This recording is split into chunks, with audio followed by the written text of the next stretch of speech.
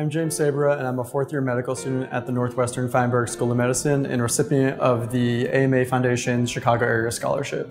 So I initially found out that I had won the AMA scholarship when I had just gotten home from the hospital. I think I was either on my surgery or my medicine rotation. I just started jumping up and down, and I immediately called my mom and my dad to tell them that I had won.